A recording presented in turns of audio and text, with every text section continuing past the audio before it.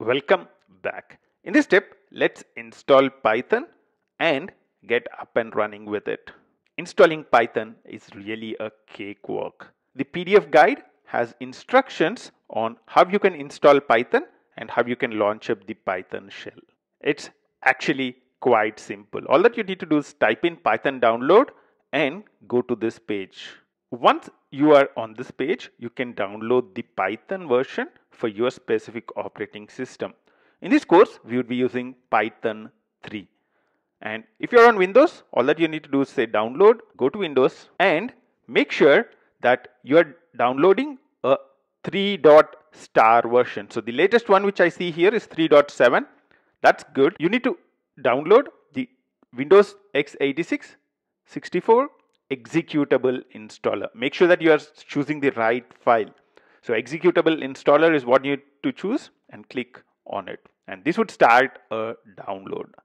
If you're on Mac, all that you need to do is go to the Mac OS X link and download the latest 3.7 or the 3.6 release. So you can download Mac OS 64-bit installer. So if you click this, this would start a download. Once we have downloaded the exe or the package file, you can browse to it in your downloads folder and install it by double clicking the exe or the package. So just double click on it and the installation should launch up. A quick word of caution, on Windows, make sure that you have the checkbox add Python 3.6 to path checked. So this checkbox in here, add Python 3.6 to path, make sure that you check this box. By default, it would be unchecked. Make sure that you check it and then click install now. I would recommend you to take all the defaults and go ahead, keep clicking next and next and next until you see the success screen. Once you have installed Python, we can launch up the Python 3 shell. If you're on Windows, you just need to type in cmd command. If you're on Mac, launch up terminal. Once you have launched up your command prompt or terminal, all that you need to type in is a very simple command. If you're on Mac, type in Python 3 and you should see something like this come up. If you're on Windows or any other operating system, then the command you need to type at the command prompt is Python. You don't need the 3. So for Mac, it's Python 3. For Windows and other operating systems, it's Python.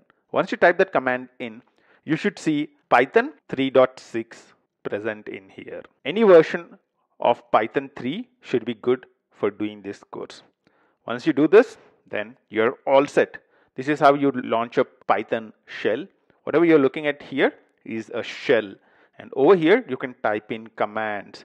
So I can say print 5 into 4. And it shows 20. You can execute the code and the shell would immediately give you output. Using the Python shell is an awesome way to learn Python, and that's what we'd be doing in the first few sections of the course.